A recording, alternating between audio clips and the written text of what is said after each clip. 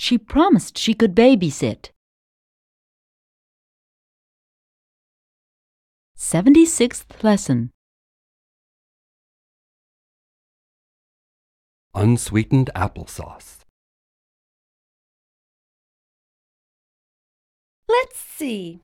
It's Tuesday, and I can eat 2 raw carrots, a grapefruit half, and 4 ounces of unsweetened applesauce. I should have started this damn diet next month. I have a dinner with John tomorrow night at that new Tex-Mex restaurant, Pepe Ranchero. What am I going to eat? Nachos without the nachos? I shouldn't have been born.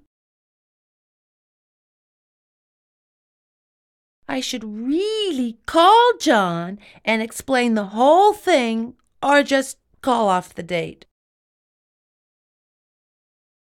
Life is such a drag. What did I do with that can of whipped cream? Well, I know I shouldn't, but okay. Monday, I start my diet. Exercise. Damn it, the whipped cream is unsweetened. I should have made a date with her at the Tex-Mex restaurant. Let's call off the picnic. It's a drag that Stan's coming for dinner tomorrow. An ounce of prevention yields a pound of cure. 78th lesson. Where do you go to school? When I was living in San Francisco last year, I had hoped to find a night course in commercial English since I was working during the day. That must not have been too difficult, with all the continuing education programs at the universities and community colleges in the Bay Area.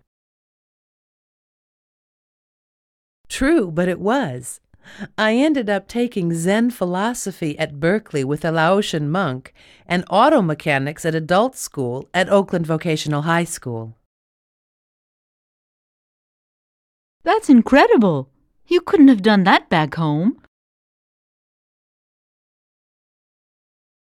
Vive la différence, as they say in California.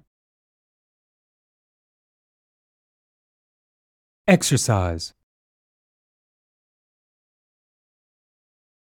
I've been waiting for you since noon.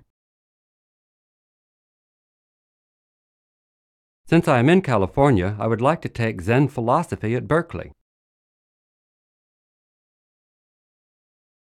That must be difficult. I used to go to high school.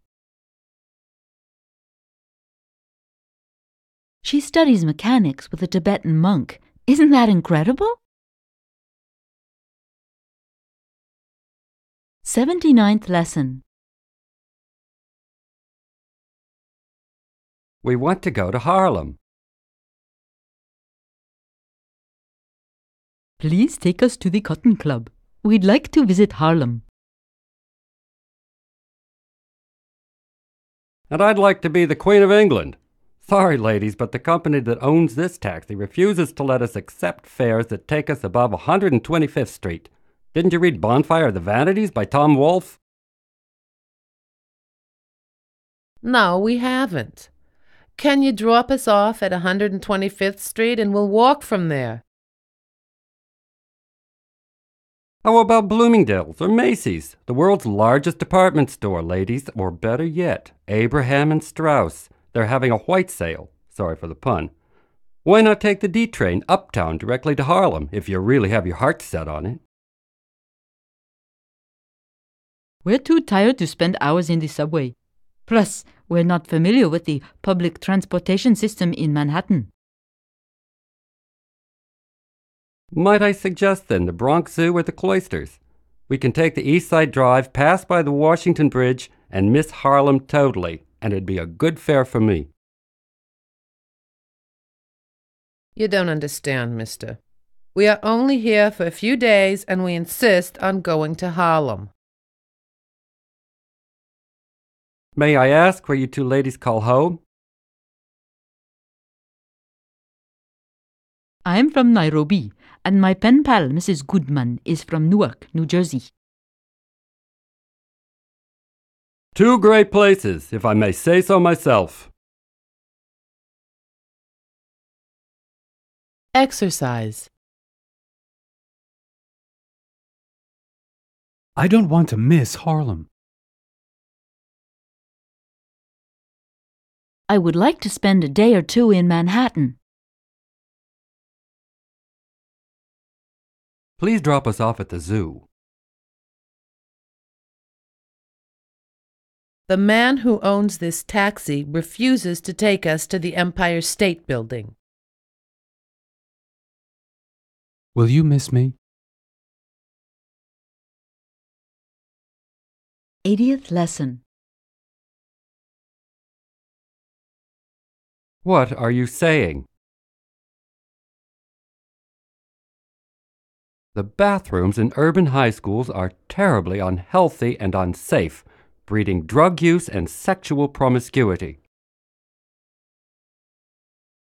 I don't want to misunderstand you or misquote you, but are you advocating that public restrooms should be shut down completely in our community's schools? Don't overreact. I didn't exactly say that, you knee-jerking liberal. Don't get angry and jump to absurd conclusions. Try being more careful with your analysis. Are you saying that I'm careless in my appraisal of your position? Is that it? No, but a bit more gentleness on your part could only serve to strengthen our friendship and professional relationship. Don't beat around the bush. Do you want to close them or not? Exercise. I don't want to be misunderstood. Dangerous people breed mistrust. This guy is a jerk. He always jumps to conclusions and doesn't let you speak. If you misbehave, I'll tell your parents. Are you liberal or conservative? 81st lesson. The carpenter. Cindy, who was that gentleman who answered the phone this morning? Oh, him. Yes, him. So who was it? He's the carpenter who's remodeling the top floor of the house. Oh, I thought that since Steve's departure you had a new honey that you didn't tell me about. John, what's your problem? The carpenter? Mr. Clinton and me? That's an idea which never crossed my mind. Just forget I mentioned it. Sorry for being so jealous. Come to think about it, Mr. Clinton is very handy. You, on the other hand, can't even change a light bulb, John. Exercise. Honey, do you know a good plumber that we can call? Our dog, who is very old, can't walk up the stairs. Please refill my glass. Sorry for being so unhandy. It never crossed my mind to study in another country. 82nd lesson. Carol and her guitar. Carol's bus arrives in Hartford at 12. When did it leave New York? It was either 5 to 8 or 5 past 8. I can't remember. I wonder if she remembered to bring her guitar with her. She's so forgetful. I can always lend her mine if she forgets hers. Both my mom and dad have electric guitars. They could bring theirs over if push comes to shove. They can come tomorrow at around 7 and spend the evening with us. That way they'll get to hear her play her Christmas carols. It's going to be nice having Carol at home for a few days. We haven't been able to enjoy her company since the 4th of July picnic. You mean the Memorial Day long weekend? Exercise. She took the 8 p.m. coach to Los Angeles. We're either going to Puerto Rico or Trinidad on our honeymoon. Can I borrow your car, Dad? What a wonderful song that is. Both of them were able to find a well-paid job. 83rd lesson. Is that all, Mr. Larson? Jennifer, can you come in here, please? And bring the Burton Brownie Corporation file with you. Yes, Mr. Larson. Send an email to Burton's assistant, Jasper Billings, to confirm our meeting on Friday, but propose 4 p.m. instead of 3. Are they coming here, or are we going there? The meeting is set for here, but find out if that jerk Jim Rudiger is coming with them to the signing. I hope he's not coming. And book the conference room for 2 hours and have 6 copies of the contract ready for signing. Make sure that I'm sitting to Burton's left. Burton's deaf and is right here. Don't forget. And we'd better have a bottle of Dom Perignon on ice. Then call Randy in our legal department in the Bay Area office and make sure he's on hold and ready to jump in if we hit a snag. It'll be 1 p.m. on the West Coast. Got it? Is that all, Mr. Larson? No. Ask Raphael if he can cut my hair at 11 in my office. Exercise. His file contained a strange letter signed Santa Claus. Bob will be sailing to Europe instead of flying. The wedding plans are on hold until we find enough money to pay for the party. Please make sure that the dog does not sleep on the bed. Why don't you call the legal department? 85th lesson. Suburban life. Ben, I'll be right back. I'm heading over to the Kingston Mall. I'm taking the Land Rover. My car needs gas. I won't be long.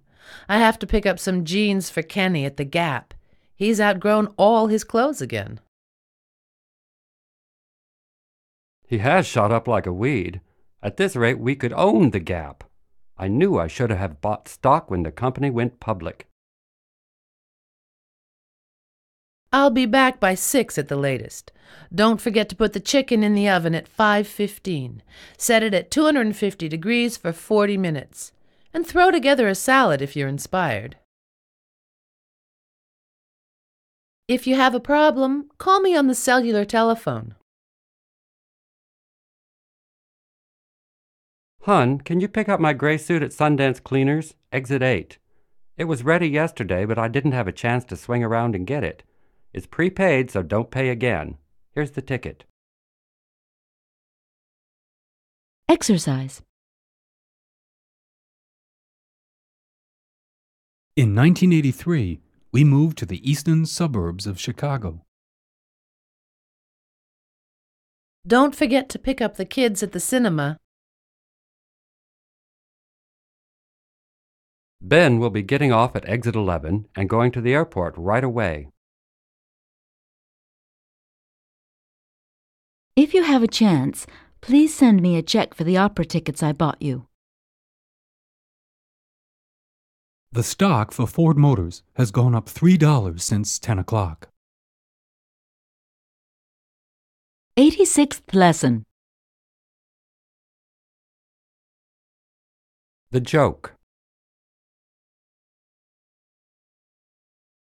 What's black and white and red all over?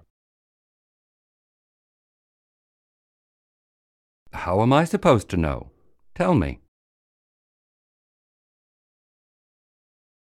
A newspaper.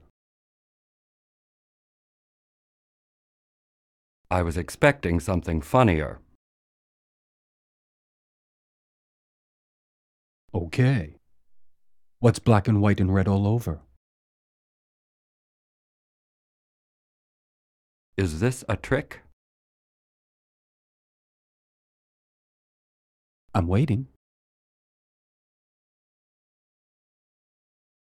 Well, according to you, a newspaper. Wrong. A sunburned zebra.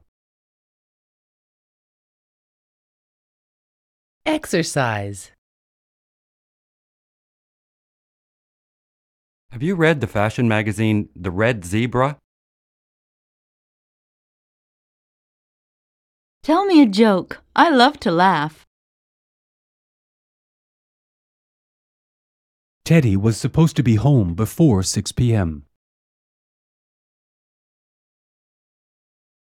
According to the newspaper, it's going to rain tomorrow.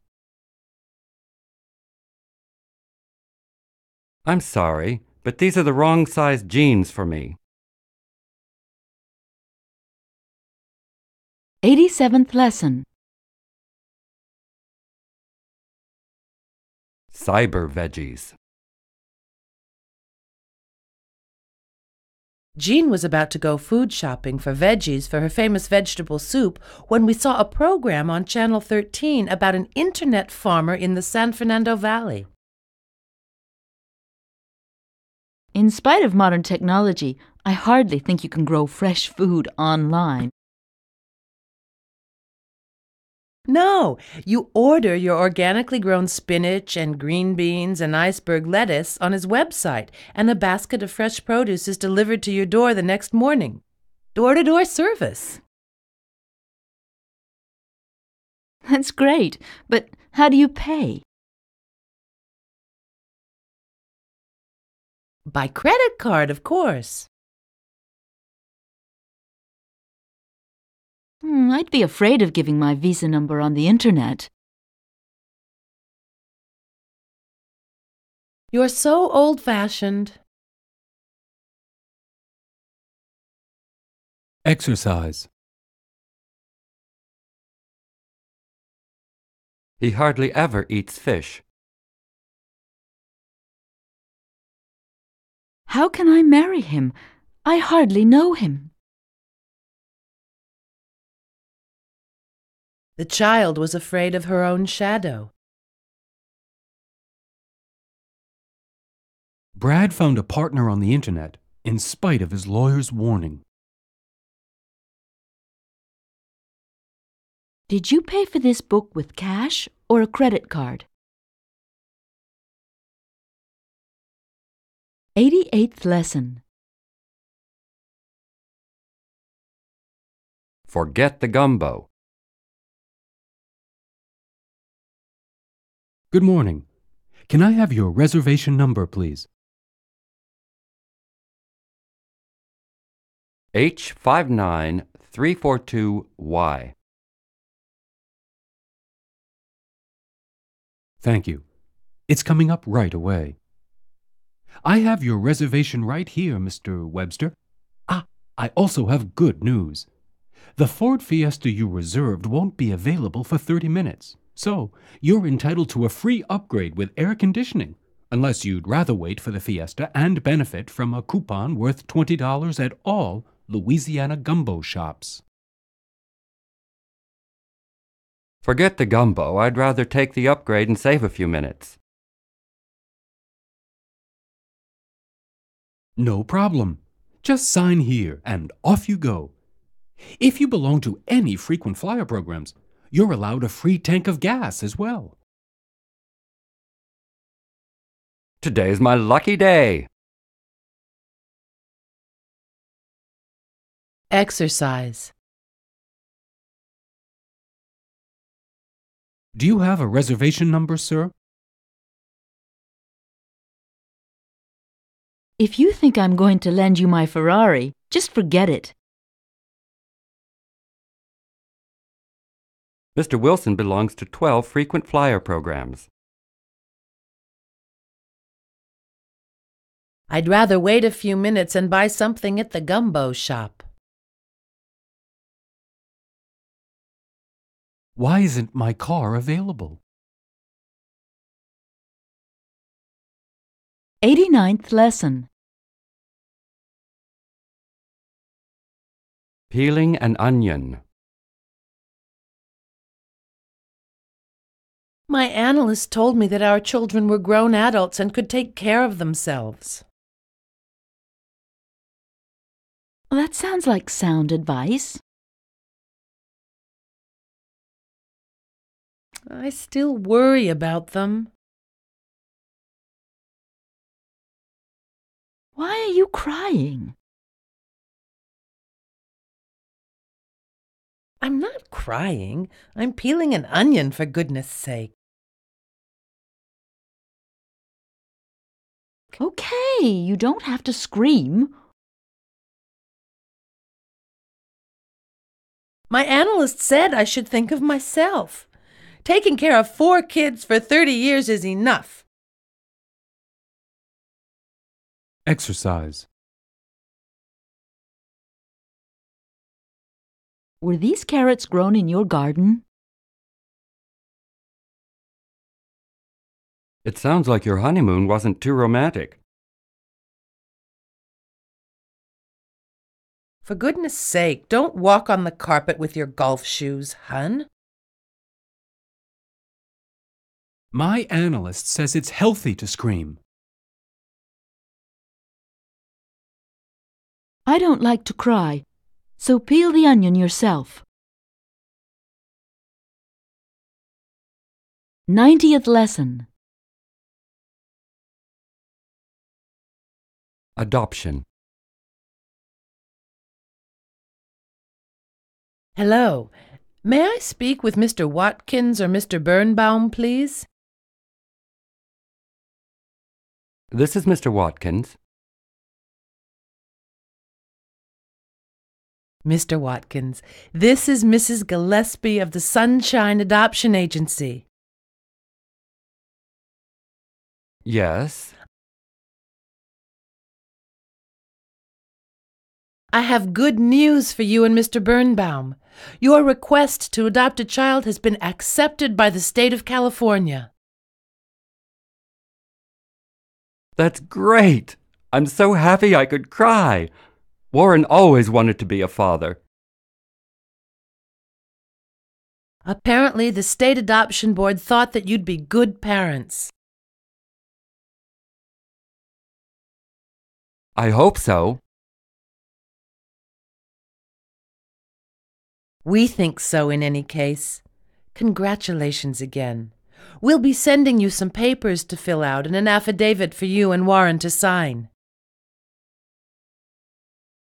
Exercise. I hope they'll be able to adopt that child. I hope so too. He made a strange request. He asked for a hotel room with no windows. Bring the affidavit, and your pet gorilla will belong to the city zoo. Mr. Smith got a fax with good news. Fill her up, please. 92nd lesson. The prom. I gave him my word, Mom. I have to be able to go with him to the prom next Saturday, and that's that. Over my dead body, little girl. Your father and I told you we don't approve of your riding on the back of a Harley-Davidson with that weirdo. But you drove cross-country with Dad in a beat-up van in the 60s when you were only 20. Did Grandma and Grandpa agree to it? I seriously doubt it. If I did that, you'd flip out. That was different, Pam. I lied to them. I told them I was traveling with my cousin Trudy and her German shepherd Max. Plus, the times were different. Guess what, Mom? I'm going to the prom with my girlfriend Anne and her pet shark Batman. Anne will be chaperoned by the Green Beret. Pam, I trust you. Don't do it. Exercise. Your uncle and aunt don't approve of premarital sex. She gave her girlfriend Anne her word. I don't trust you. My mother agrees with me that I should invite Harry to the prom. I doubt the Bulls will win the championship this season. 93rd lesson. Recipe: Brenda's famous omelet. Beat 3 fresh eggs in a bowl with a whisk. Add a pinch of salt and a dash of milk or light cream. Grate 2 ounces of cheddar cheese and dice half a ripe tomato. Chop a small onion and a quarter of a green pepper. Melt a dab of butter in a frying pan, and when it's hot, pour in the egg mixture. Stir for a few seconds, and then add the cheese, tomato, onion, and green pepper. Cook over a high flame for 2 to 3 minutes, and then flip the omelette. Careful not to break it. Turn off the stove and leave the omelette in the pan for another minute. Sprinkle on a bit of black pepper and garnish the dish with sprigs of fresh parsley. Serve immediately with lightly buttered toast. Exercise. Beat 9 eggs into a bowl with a whisk. I don't know how to cook, but I can turn on and off the stove. Serve the steaks with baked potatoes and chives. Stir the soup every half a minute. I'll have 2½ chickens to go, please. 94th lesson. Listen to me. Good morning, ladies and gentlemen. My name is William H. Bridges, and I know you've come here this morning to learn more about the 10 steps to building better bridges in your relationships at home and work.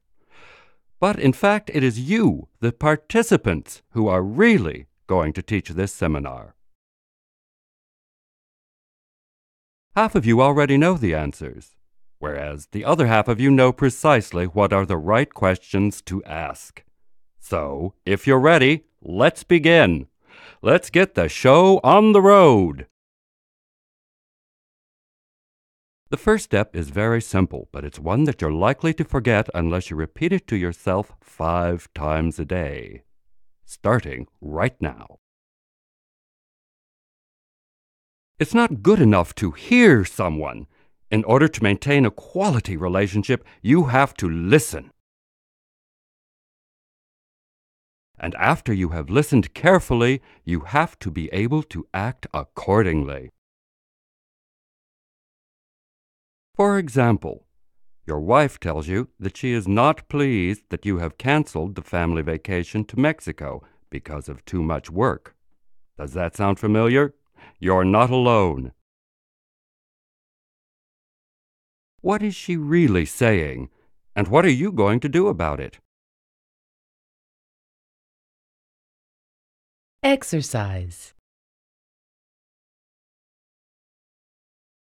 5 steps to making more money. If you listen to your partner, you've already won half the battle. To surf in the Gulf of Mexico sounds like a great idea. What are you going to do about the broken window? Teach me how to speak Spanish, Carlos. I'm going to Puerto Rico. 95th lesson. Cousins. Mr. Kotembu, I'm an investment banker. How can I help you? I'm in Detroit for 2 weeks, doing research for my doctoral thesis at the University of Lagos in Nigeria. I'm tracing African ancestral roots backwards, and I have reason to believe we're cousins. Mr. Kotembu, let me get that straight. You think I, George Jackson of Detroit, Michigan, am related to you because I'm black and you're black?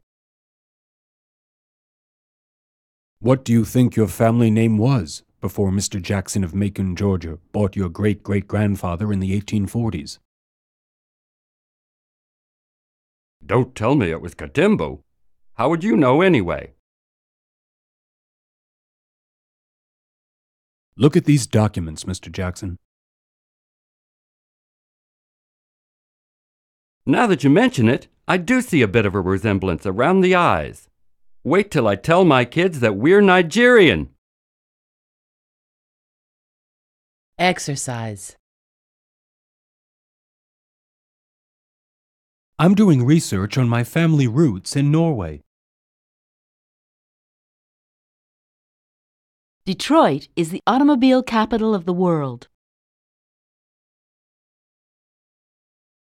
Look at these photos of your friends at the prom. Mr. Jackson's great-grandfather was a ballet teacher. The accident was related to drugs. 96th lesson. Dear Mr. Jones, Great Desserts, Inc., 801 Lakeshore Avenue, Chicago, Illinois, 60541. Telephone 408-321-5000. Fax 408 321-1234. Email rbailey@greatdesserts.com. Mr. Benjamin Jones, 618 Tremont Street, Apartment 4B, Boston, Mass. 02317. Dear Mr. Jones, thank you for sending us your resume for the position in our advertising department. As per our telephone conversation of April 15, 2004, I am enclosing a copy of the latest issue of Great Desserts, the leading magazine on the world's best desserts, which we publish monthly. In your letter, you mentioned your commitment to advertising sales, and in this spirit, I am sure you'll find the enclosed information useful in helping you understand better our company's commercial opportunities. We were particularly impressed by your past experience with the marketing of the Jell-O brand and your sales record in the chocolate industry. Please return the enclosed form so that we can process your application and set up an interview. If you have any further questions, don't hesitate to contact me at the above address. Sincerely, Mr. Robert Bailey, Sales and Marketing Manager. Enclosures. Exercise. The company's headquarters are located in Chicago. As per our telephone conversation, I am sending you my resume. Professor Craig was impressed with my translations of James Joyce's letters. Don't hesitate to call me night or day. Time magazine is published weekly. 97th lesson. A visit to Disney World. Who here has not yet visited Disney World in Orlando? We've been to Disneyland in Anaheim, but never to Disney World. Did you like it? Like it? We loved it. The kids liked the attractions best, but Jim and I loved the Magic Kingdom. How long were you there? Not as long as we would have liked, only 2 days. But we were able to do lots. All the major attractions but the new Space Mountain. Was it as great as they say? Yeah, it was like living a childhood dream and nightmare. Exercise. Who has not yet tried parachuting? I like it when you tell me that you love me. Walt Disney was able to accomplish a lot. Motherhood is celebrated on Mother's Day. To visit Death Valley is like visiting another planet. 99th lesson. Two couples at brunch. I thought the film we saw last night was the best picture we've seen all year. Get lost, Joe. I can't believe you liked it. But then again, considering that you loved movies like Murphy 3 and The Gorilla, why should I be surprised? Hey, let's have brunch before we kill ourselves with such caustic insults. They have a great buffet here. We come here at least once a month just for the brunch. And after the eggs and sausage and French toast and pancakes and bagels and lox and cereal, they bring out the hot lunch dishes. So save room. I'll get us a big plate of fresh fruit and a pitcher of orange juice.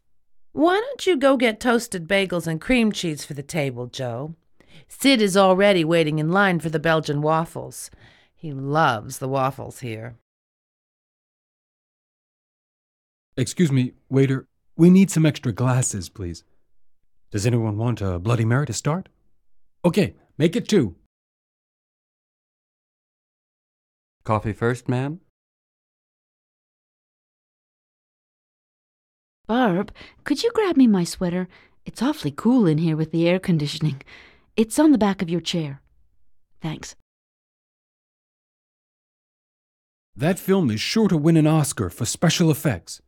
Even if you hated it, you must admit the effects were convincing. Let's talk about it after we eat. Here comes Sid with the waffles. Who wants a waffle? Here, take a fork. I asked the waiter to bring us extra maple syrup.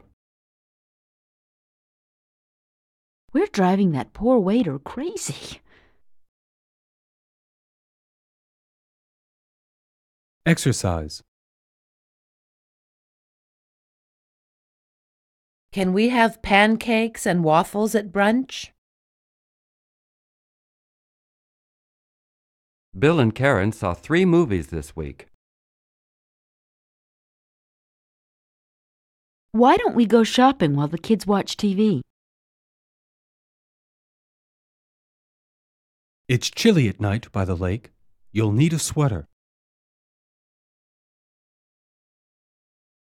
I ordered 1 soft-boiled egg, but make it 2, please.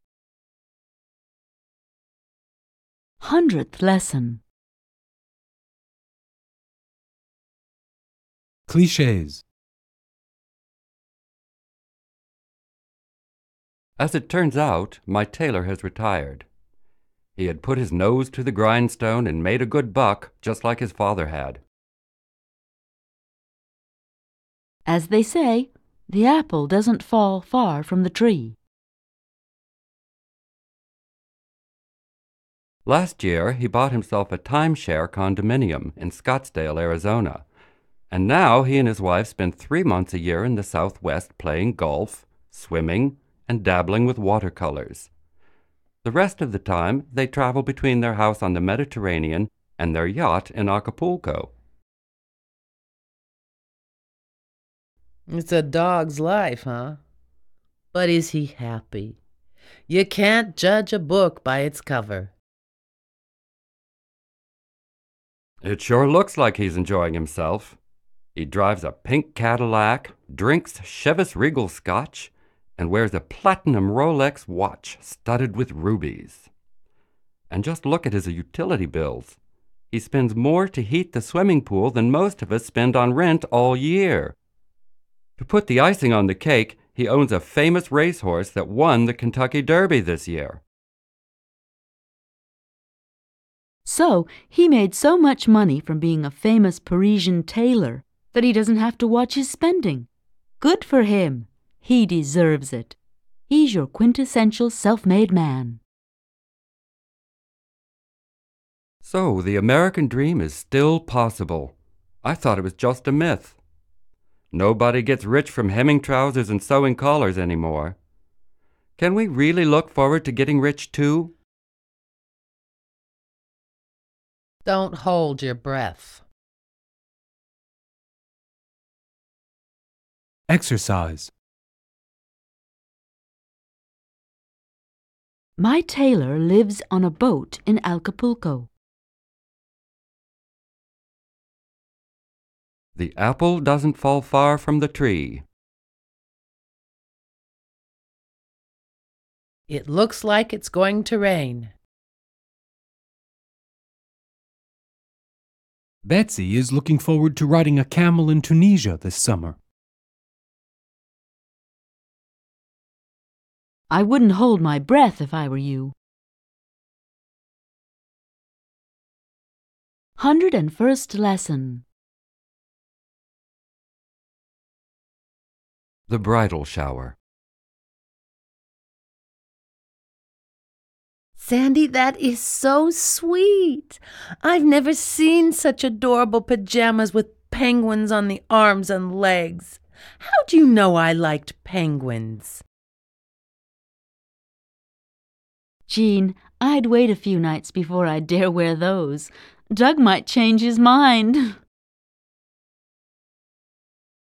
Open the big one with the blue bow next, Jean. Okay. Mom, can you pass that one to me? I wonder what it could be. It's huge. I warn you, Jean, it's heavy and it wasn't on your list. Oh, Kay, you shouldn't have. I can't believe you bought us a lawnmower. We don't even have a lawn. That's what you think, Jean. Open the envelope, dear. Mom, what's this all about? Don't tell me that. Does Doug know? You didn't. Mom, you and Dad made a down payment on that house in Springfield. I'm going to cry. This calls for a little champagne. Exercise. That's sweet. Gloria, you're a wonderful friend. A little wine with dinner sounds like a good idea, Harold. I wouldn't dare wear that red tie to the office. We can't afford to make a down payment on the house. Tammy's bridal shower was a big success. 102nd Lesson.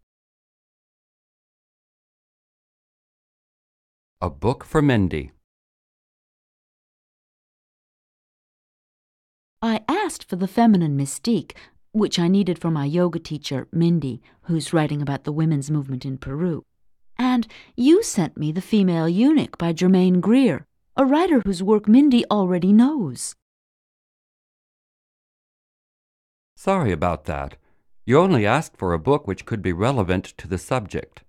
You should read Anna Perez, a woman who has made a great contribution to the feminist cause.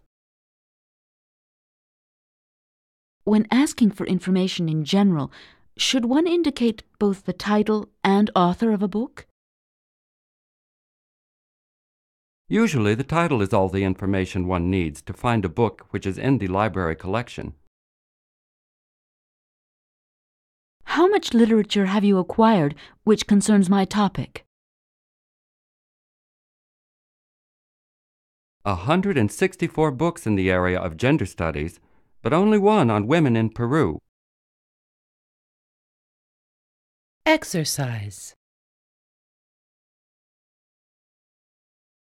I asked for vanilla ice cream, not strawberry. This is a writer whose capacity to stimulate the imagination is amazing. The banker who asked for my tax information is from Boise, Idaho. There are 1,000 ways to cook chicken. When Sandy asked for her check, I lied and told her that it was in the mail. 103rd Lesson. A hypochondriac visits her chiropractor.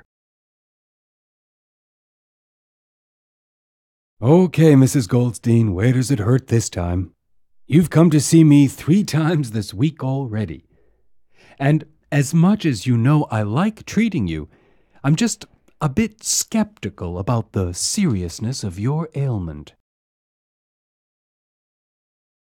Dr. Calder, How dare you imply that I'm faking it? You know I have a chronic lower back problem. I've been coming to see you regularly for 10 years now since Herb's hernia operation. Or was it since my second hysterectomy? Whatever. My third vertebra is acting up again, and I'm in agony. I was vacuuming the bedroom when I spotted Herb's boxer shorts, the ones with the seahorses, curiously under the lazy boy reclining chair next to my pride and joy, the Stairmaster. So I stooped down to pick them up, and that's when I heard the crunch in my back. The third vertebra again. Mrs. Goldstein, open your mouth wide, please, and say ah. Doctor, you're a chiropractor and it's my back that's killing me, so what's with the mouth and the stethoscope? Just a theory, Mrs. Goldstein. Based on my diagnosis, I prescribe a baby aspirin twice a day and 2 weeks in Florida. Dr. Calder, I'm getting a second opinion. Exercise. Where does it hurt? I'm a bit skeptical about the painting. I think it's a fake. Herb was vacuuming the living room carpet when he heard the baby cry. As much as I love to cook pasta, I prefer when others cook for me. Do you want the chicken or the lamb? Whatever. 104th lesson. Congratulations, you're now an American. Ladies and gentlemen, welcome to the annual swearing-in ceremony for all new naturalized citizens of the United States. As you know, you all have successfully completed the qualification process and have been approved to receive full citizenship of this country. We are proud to add you to the ranks of the American people. Please rise, place your right hand on your heart, and repeat after me. I pledge allegiance to the flag of the United States of America.